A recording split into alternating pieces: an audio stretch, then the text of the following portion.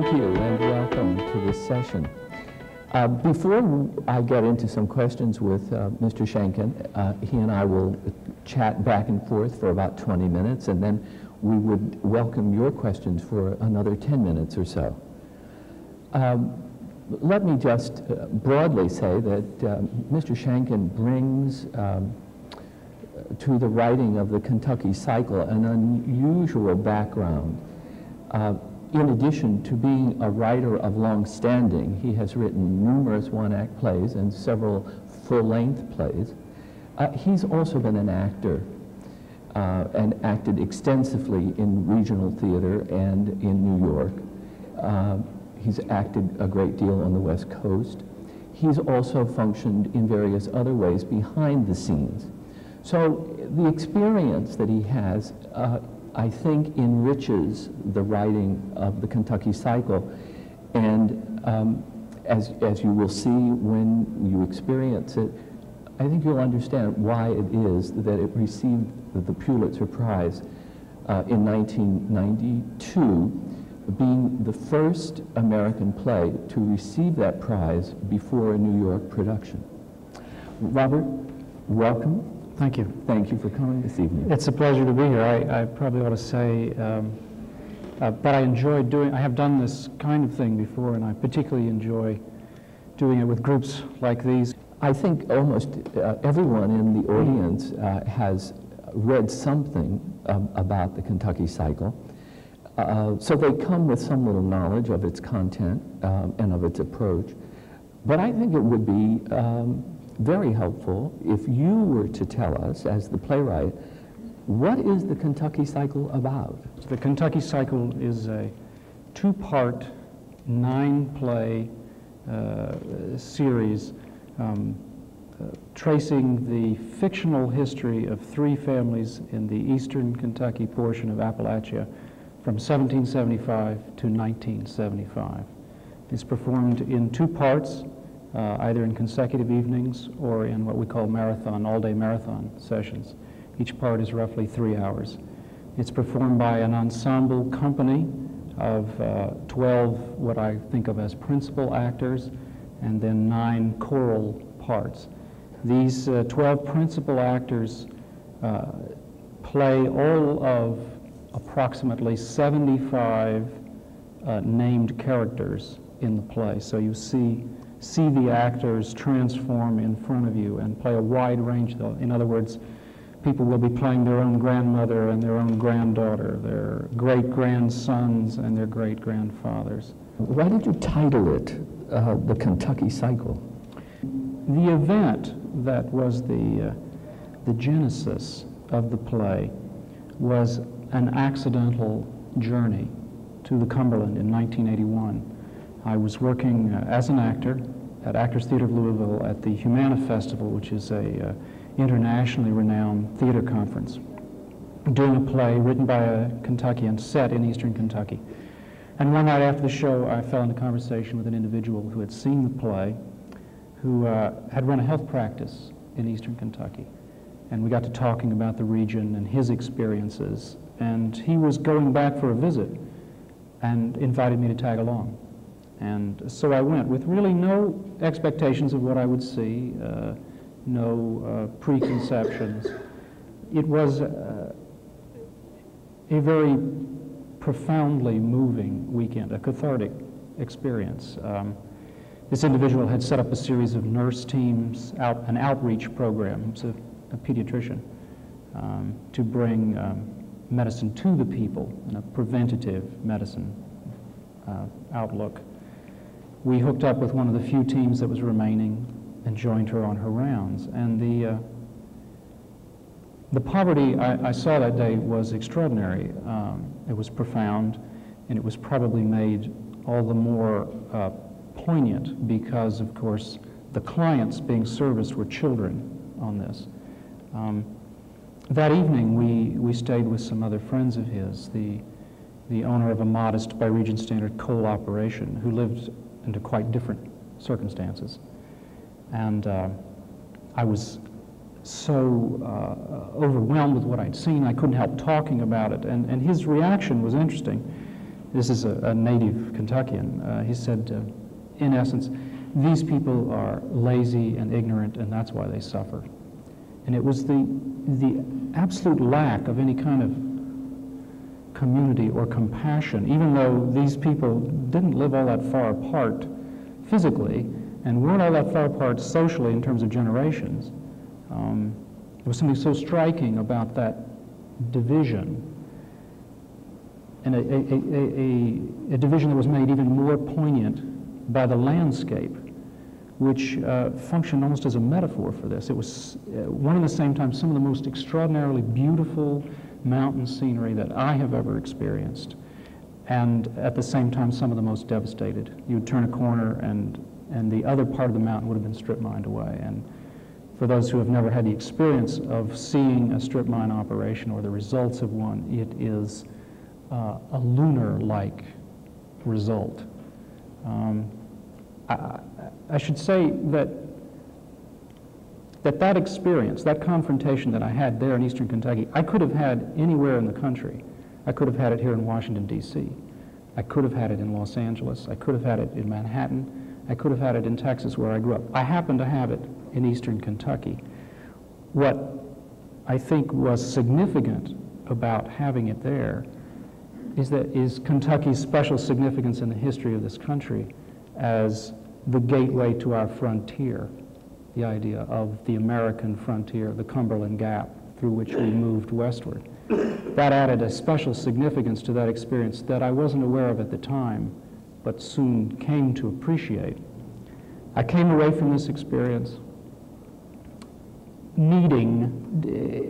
compelled to understand why, compelled to understand what had happened here, to explain this to myself in some kind of satisfactory way. And I began to read widely about the region.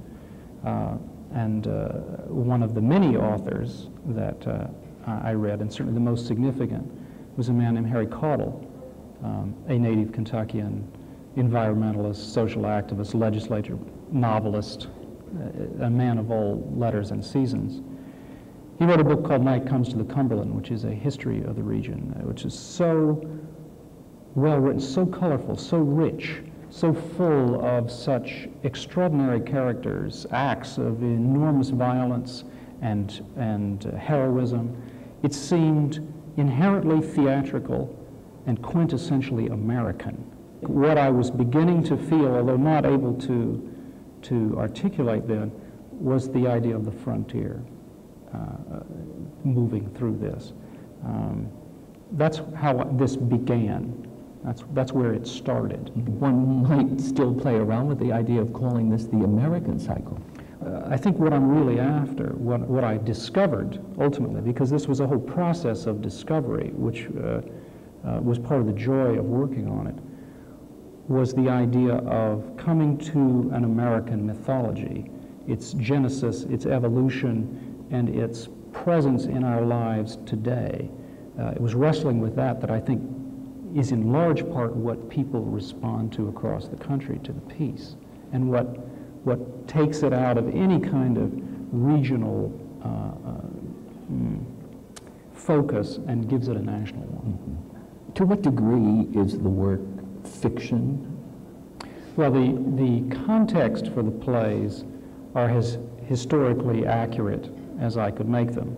That is to say, certainly the emergence of white men in the region and the clash of culture between the Native American and the white inarguably happened. The Civil War is a fact of history. The land boom bust speculation after the War of 1812, the rise of organized labor in the coming of the coal companies into Appalachia, the rise of organized labor, and the decline of the UMW are historical facts.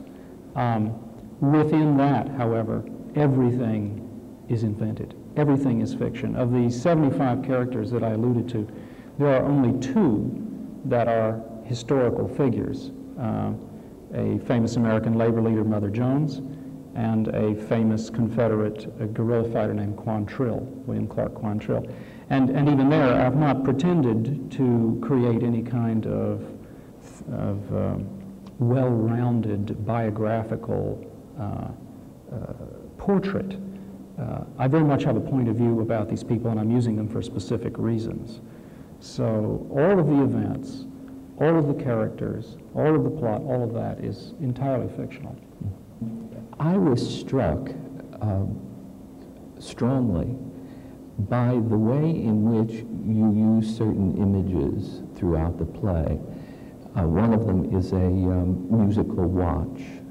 Another one is imagery of blood and imagery of stars. Are you able to say to what degree those things flowed out of you in the process of working, as opposed to the degree to which you planned those things? Most of what you have alluded to has its origins in a place that I don't understand and don't know. I mean, they happen as a part of the process of creating. At a certain point in the development, it becomes conscious, and then I begin to manipulate it. I begin to say, oh, I've used this here. How can I, by placing it here in ironic juxtaposition, what kind of comment do I make, or how do I amplify that? After I came out of the region and was so jazzed about this, I couldn't find a way in. I couldn't find a way to begin this, and I set it aside for 2 to 3 years and just read. And then I met this extraordinary woman that I married, and I wrote a play for her as a wedding gift. And she was an actress at the time. And in that play, I took an anecdote of Caudle and amplified it into a play, and I created a family, the Rowans. And I thought, well, that's it. That's how I can tell this story. I will follow this family and their very human, very real interactions and struggles, and by that I can expand upon the broader themes that are at work here.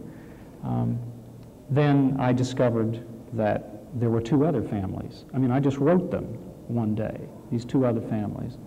And where I had thought the play might be 3 plays, it became 6 and then 9 plays. And then I realized that there was, in fact, yet another character here all along, and that was the land.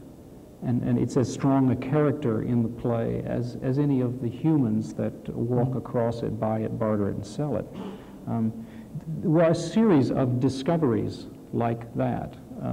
Some of the imagery I can easily trace to a source, biblical or otherwise. Others of it, I don't know where that comes from.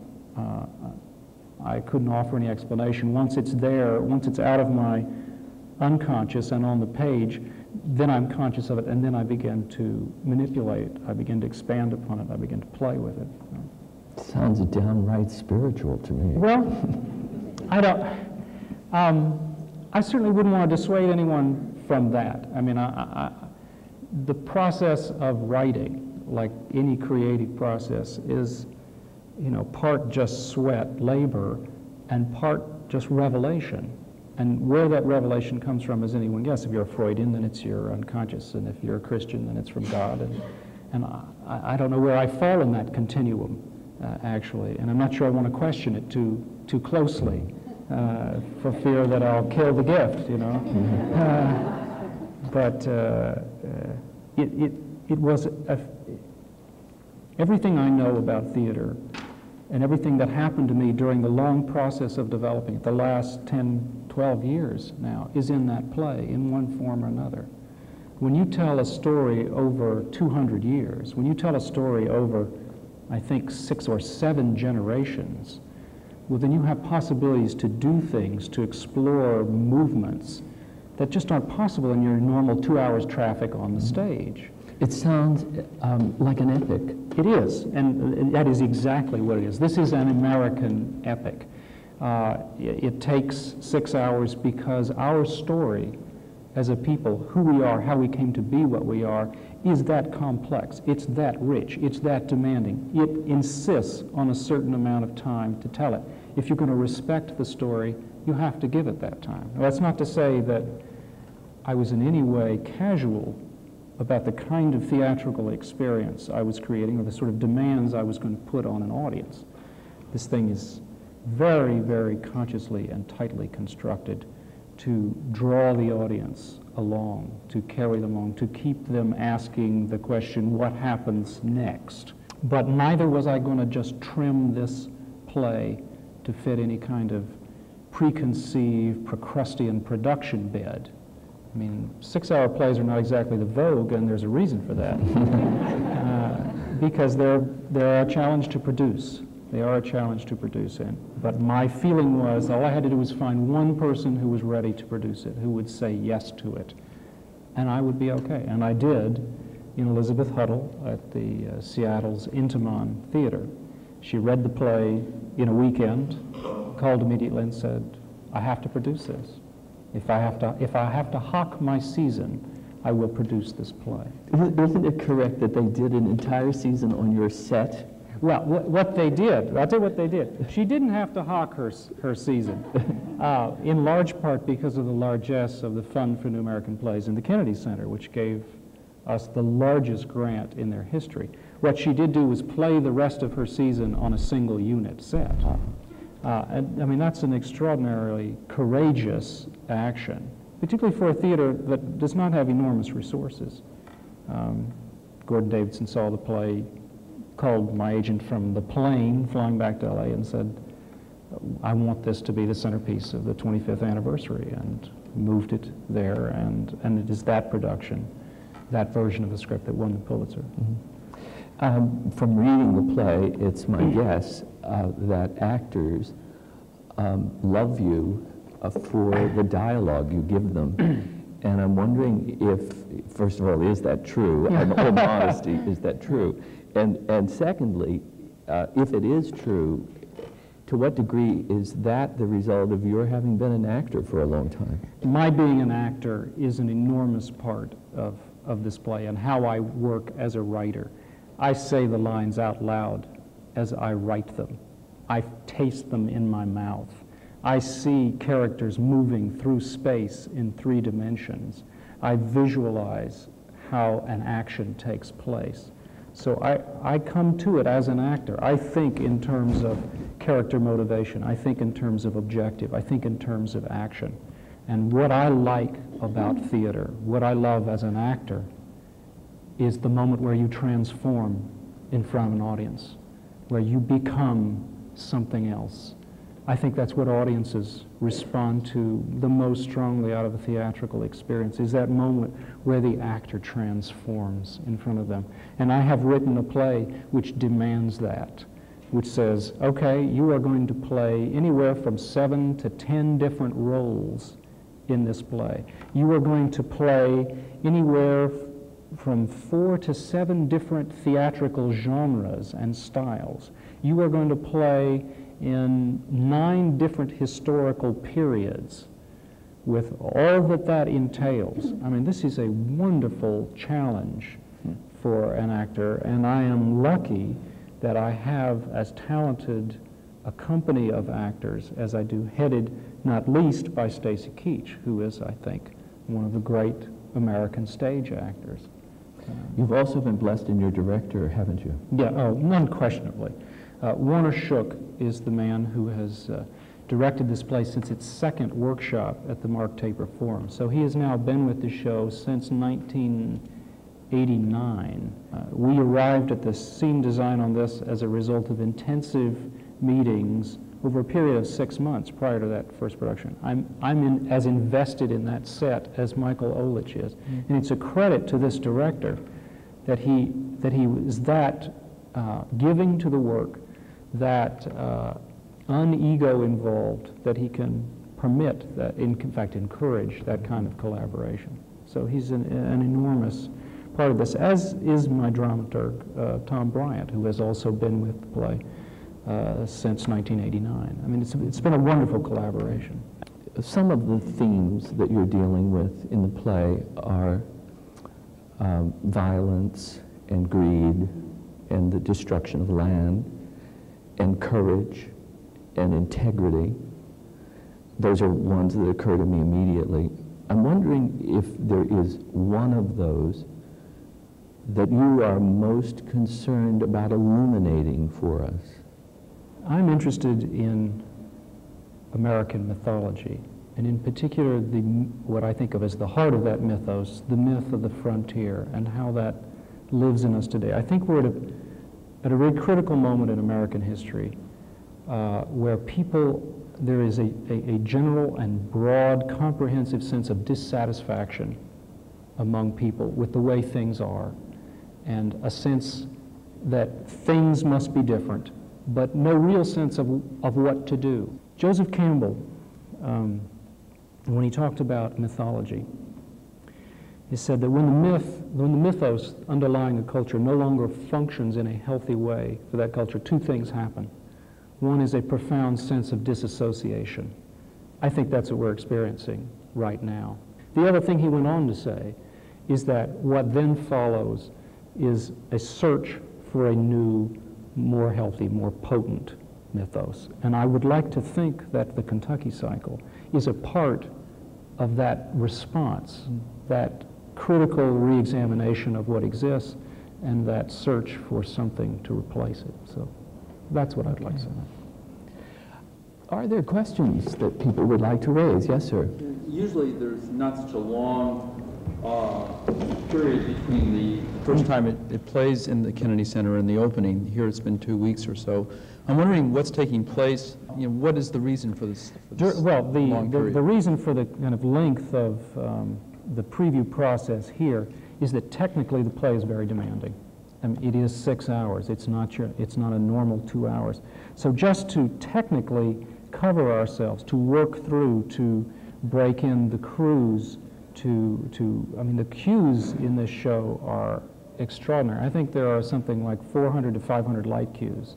The play is musically scored like a film more than a theater piece. That is to say, there is music or sound of some kind under almost everything. We're also adjusting to a proscenium for the first time. We have played the play previously in both previous productions in thrust. Now we're in a proscenium. The set has adjusted. The blocking must adjust. Our effects must adjust. So that really, in a nutshell, is what we're doing. For me, in terms of the text, I rewrote one of the plays completely after the Pulitzer because I was not satisfied with its effect. In the rehearsal process, which preceded our arrival here in Washington, I continued to refine that text. That meant revising, cutting, rewriting some pieces. In these last 2 weeks of previews, my work has been minimal. It's really been a line, excising a line here, changing a line there. Do I have enough exposition for the audience to follow this through? Am I giving away too much? I'm now sitting out there with you, the audience, watching you as much as the play, going, now, are they following me here? Are they responding the way I want them to, and if not, why not? I'm spending as much time looking at performance now as I am in text. So that's, and it's really been a blessing that we've had this much preview time. In the opening scene of the first act, you show the Indians. Now don't give away my plot here. You've got people who haven't seen it or read it. But part of what I was saying, though, I was just wondering what you were thinking of at that time when you had the Indians kind of wiped out or annihilated at the very beginning. Well, I think, as I said, I talk about historical context. I think that it is a matter of historical record what happened to the Native American, particularly on the East Coast. I mean, the Trail of Tears is one of the less glorious episodes in American history. This is the forced relocation of the Cherokee Nation to Oklahoma from their native land in direct violation of their treaties. So certainly that was in my mind. I mean, I didn't feel that I could write that any other way, given the general historical context. Were you criticized in any manner for that? Never have been. No one has ever raised that as an issue at all. Yes, in the back. The Washington Post covered some of the so-called self-appointed natives who had criticisms of, I don't know how to describe it or characterize it without putting connotations on it that I probably don't intend or want to. But what is your response if you're, as I assume, familiar with what their comments and criticisms were? I think it is impossible to write anything of high profile these days that is not followed by controversy, and we are, after all, in Washington, D.C. I certainly wouldn't want to speculate on the motives of anybody involved. But if you insist on looking at this play as some kind of historical document, as biography, as history, then you will be disappointed. It's not. It is a work of art. It is a work of imagination. And you must approach it on those terms. I certainly feel that my approach to the underlying material was an honest one. It was full of integrity, and I came to the subject as an advocate for the people of the region and the region itself. So I'm not surprised that someone doesn't like my play. I'll be surprised if someone doesn't like it in New York, who doesn't have anything to do with Kentucky. But I can't say I've lost a lot of sleep over it. Those of you who are new to the Spotlight on Theater series, I hope that you have enjoyed this introductory session and that you will realize from the way in which Robert has shared things with us this evening that one of our efforts in the series is to help people who want to know more about the process. And I hope that you will join me in thanking Robert for a splendid evening.